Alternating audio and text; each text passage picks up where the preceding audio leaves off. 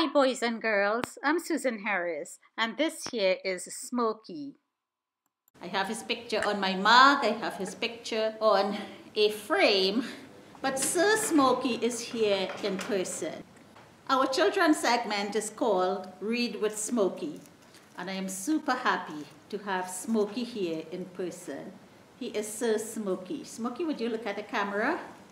He is of Lynx Siamese breed. He's got clear blue eyes, and as you can see, he looks as if he has just passed through smoke with his grayish color here.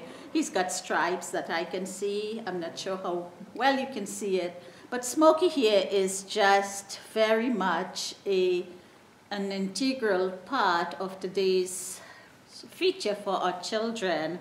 We actually have 5 cats and some are still kittens, and they will be featured a little later in the episode. One of the hats I wear is that of Arthur. An alphabet on the farm was inspired by Sir Smokey right here. Come back, Smokey. Come. Let everyone see how pretty you are. There you go. It's really super special to have him here, which is the reason why we decided to film on their location at the barn with all these lovely hay bales around. It's their playhouse. So I came here instead.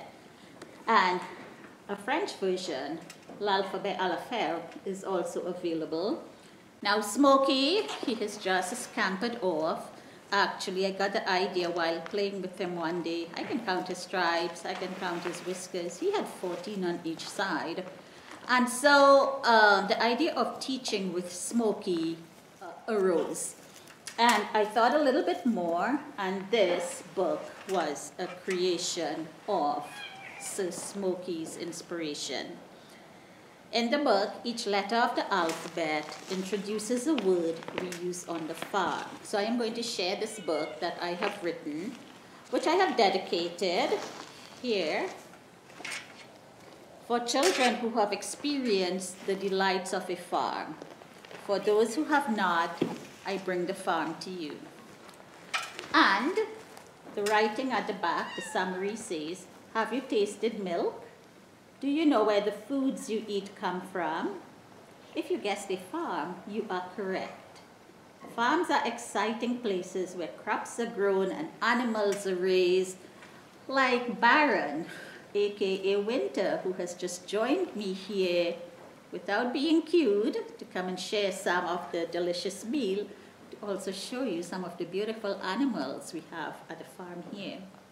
Also on the farm, you can find trucks and tractors, cherries and berries, wheats and oats, kittens and cows, fields, trees, and a whole lot more. Have you ever visited a farm? Have you ever lived on one? If yes, this book will preserve that special memory. And if you have not visited a farm, this book will bring the farm to you. I'm going to just place my little helper a little off to the side. He is so beautiful.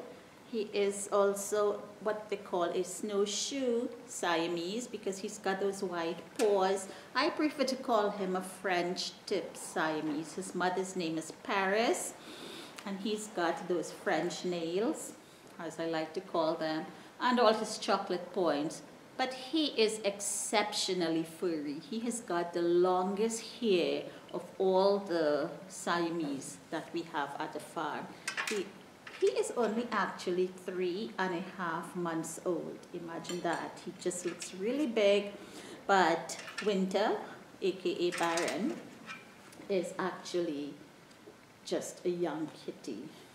So, I hope you can see beyond him here. The letter A is fittingly for animal. We have one right in front of us.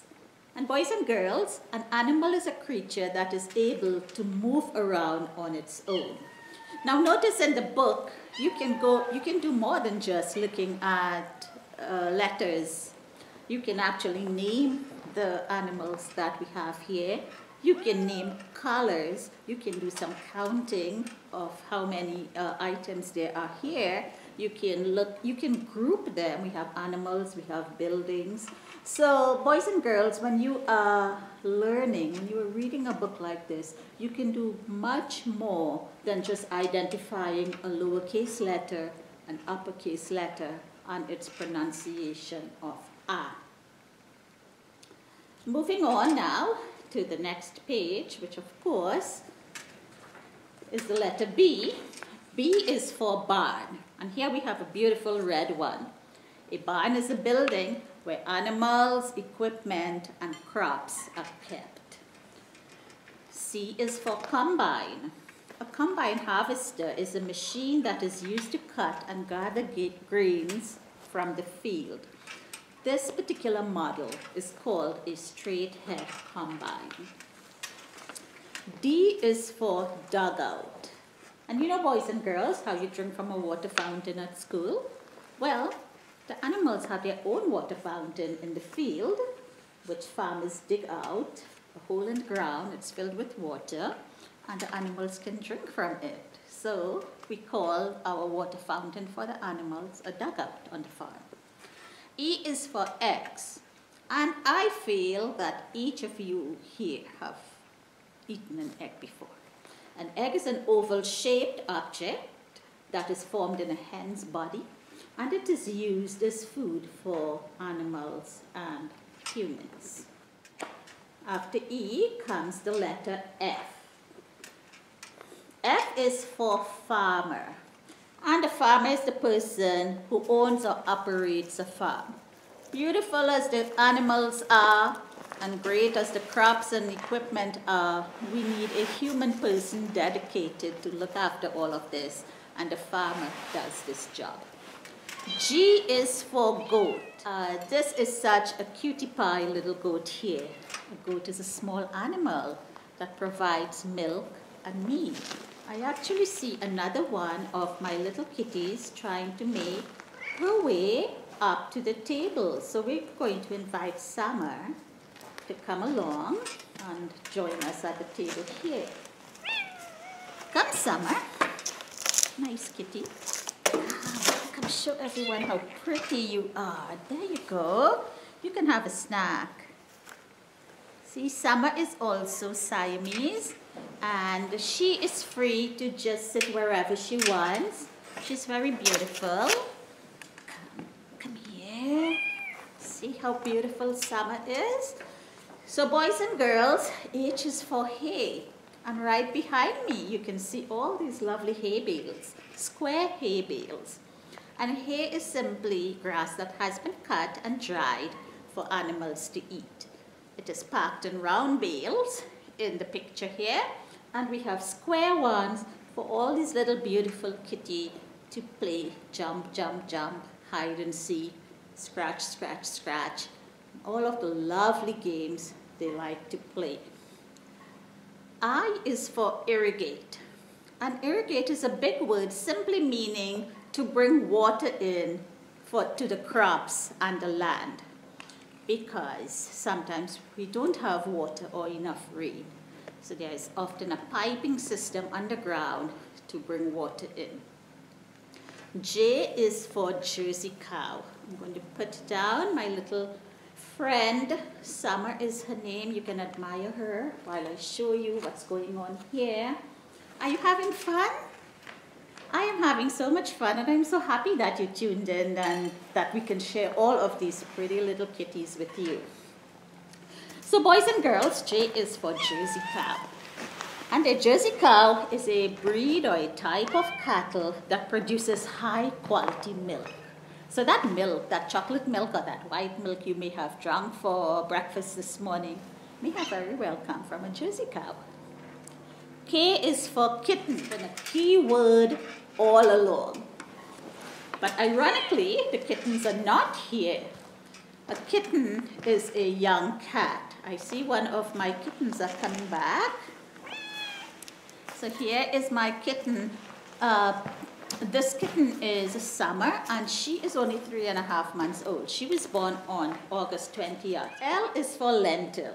And boys and girls, a lentil is a small flat seed that is cooked in soup or eaten as a vegetable. M is for mud. Do you like to play in mud? Mud is soft, wet, earth. And we see it not only on the farm, but we do see more of it on the farms. N is for nest. And a nest is a place where birds and animals keep their young. O is for oats. There we have some oats in the bowl here. And oats are simply a type of seed used as food for people and animals. Did you have oats in your porridge today? Or did you have some oats in your granola bar? Those are examples. So when next you're having some, just look at it and remember alphabet on the farm. We move on now to the letter P. P is for pasture. A pasture is a piece of land where animals can eat grass. And here we have the horses. And as I was saying earlier, throughout the book you can do counting. Let's count our horses here. 1, 2, 3, 4. Then again on this page you could probably look at colors. You have green. You have a very dark forest green. You have a kind of a light aqua blue. Then you have a baby blue, and then a little bit that tapers off to gray. So boys and girls, you can do lots of things with this book. On to the letter Q. Q is for quail. A quail is a type of bird with a round body and a small tail. R is for ranch. And a ranch is a farm where animals are raised. S is for silo. A silo is a tall building that is used for storing feed. This is the silo, boys and girls, with the ladder on it. And years ago, silos used to be dug in the ground. After S comes the letter T. You were right. T is for tractor. A tractor is a vehicle with large tires that is used for pulling heavy equipment. See the tractor there? Now to the letter U. U is for udder. An udder is part of a cow's body that produces and stores milk. There is the udder there. Do you know I have met some boys and girls who thought that milk came from a box or a plastic gallon? And that's because that's what boys and girls often see at the stores. But on the farm, we raise cows. We don't raise them personally.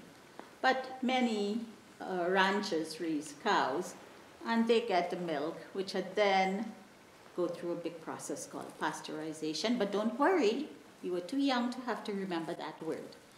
And then the milk is stored in boxes and gallons and placed in the grocery, and your parents buy it for you. But boys and girls, milk comes from the udder of a cow.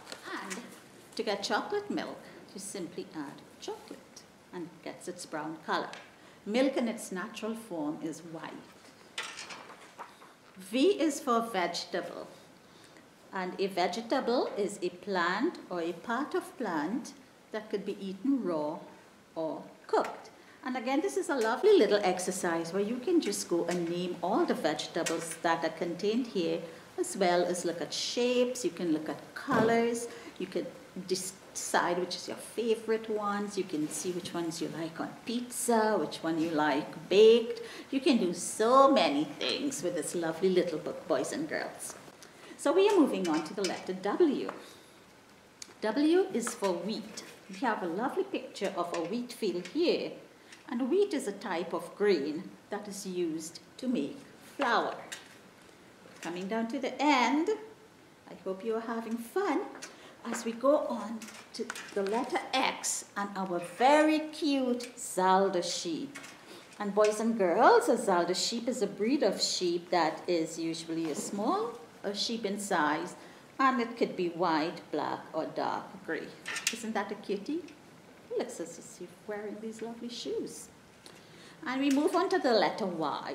Y is for yam. And a yam is a type of long, thick root of a tropical plant that is eaten as a vegetable. Now, yams usually do come with fibers. This one has a lot more fibers than the ones you may see in the supermarket, but they do come with fibers. We are getting down to our final letter, in Alphabet of the Farm. Boys and girls, can you guess what it is? I am sure you said the letter Z. And we have another cutie animal just wrapping up our Alphabet on the Farm book. Z is for zebu. A zebu is a type of cattle that has a hump on its back and has got big horns and it's got a large piece of skin under the neck that is called a dewlap. I wrote this book for little boys and girls all over the world. So even though we do not have zebus in Canada or North America, we have them in other countries and continents, such as in Asia. So the rest of the book has a letter, an author's note, and I'm not going to read for you today. I will be reading that on another day. I just want to point out one thing about my letters, just in case we have any adults and teachers. I have chosen to put the lowercase letter before the uppercase letter, which is a reversal of what you may see in other phonetic and alphabet books. The reason for this is because we teach children the lowercase letter first and then the uppercase letter. So I structured this in a way that would match what we are doing at school. So boys and girls, this is Alphabet on the Farm in English and in French. The French book has a number of other pictures that are not contained in our English book. For example, U is for usine, and whereas in the English book we had U is for other. So they are two different books, and both of these books are available nationwide at Indigo Chapters, and you can also find them on my website at www.susanharris.ca. So thank you again very much for joining in our children's segment today. I really hope you enjoyed this. Please tune in again to my channel, where you can find another episode of Read with Smokey, lovely, exciting little stories. Do remember to subscribe to my channel in order to get these notifications. Thank you very much, boys and girls. I look forward to reading you another story on Read with Smokey. Have a lovely week.